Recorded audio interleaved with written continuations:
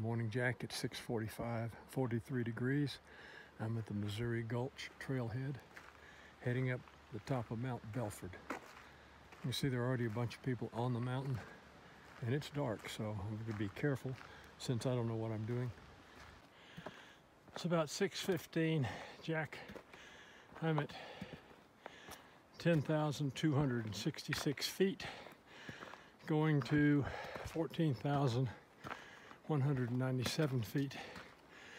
It's a pretty steep trail, so they've made switchbacks to help us get up the mountain. 800 feet. I'm entering an avalanche area from several winters ago. See, Jack, out of devastation comes hope for renovation. Beautiful wildflowers on this path as a result of this avalanche. Hey, Jack, I'm up at 11,200 feet, and somebody built an old log cabin here. Let's look at it.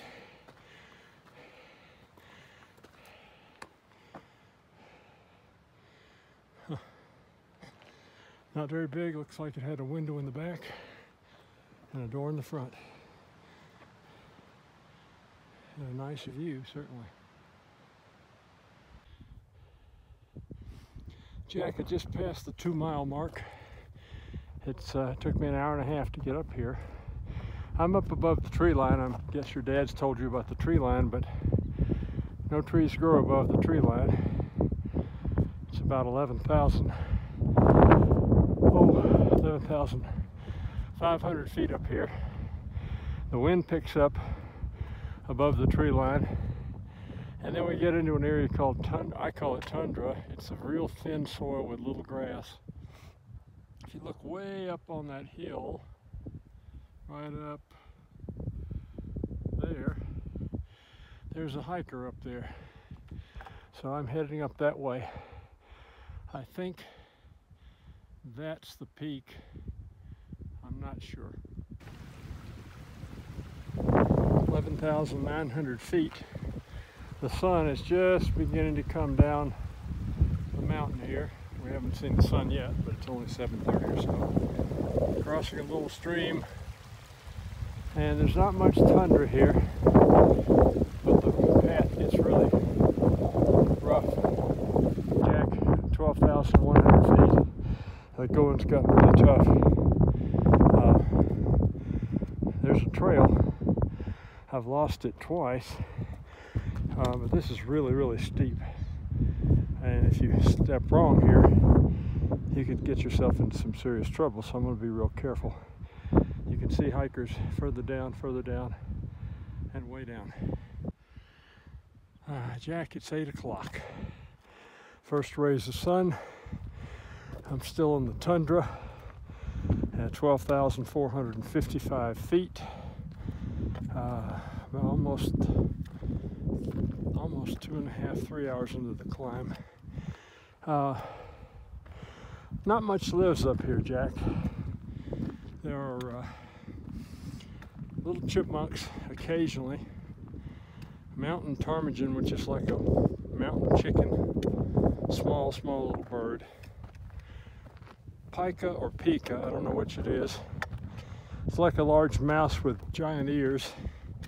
They sit up in the rocks and bark or squeak at you as a warning. And then the final one that I've seen up here are marmot. Marmot looks like a mountain prairie dog. Sits upright and immediately runs into its burrow when it sees you. We may or may not see any today. I'm racing towards the summit to beat all these clouds.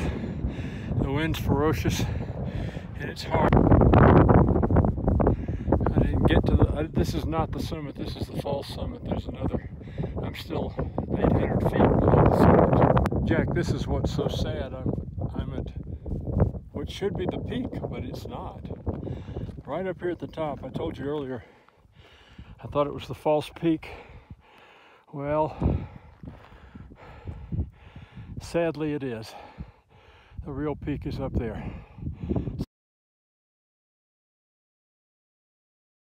Okay, Jack, we made it to the top. I proclaim this now Jack's Mountain. And we'll have to talk to the government because they wanted to call it Mount Belford. That's the little marker that tells you you get to the top. But isn't it beautiful up here? A lot of wind. It's hazy today.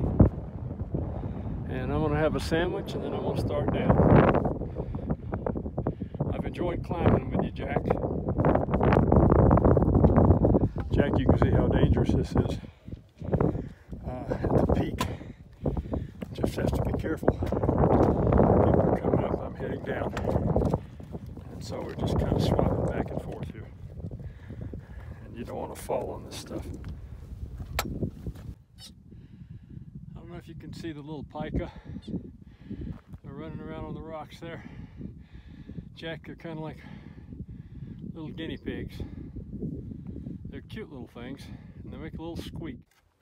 I'm going to try to photograph the descent as my feet seek out the rocks to show you why you have to really have a hard time coming down.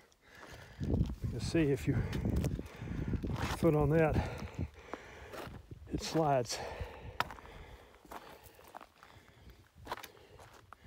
So you have to pick rock by rock. Well, some are obvious and easy, but you just sure don't want to fall here because it wouldn't be pretty. So the descent,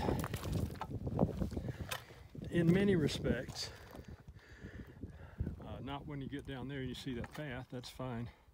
The descent in many respects is every bit as hard as the climb.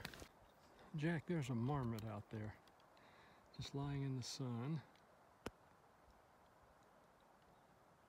I know if I go much closer, he'll take off.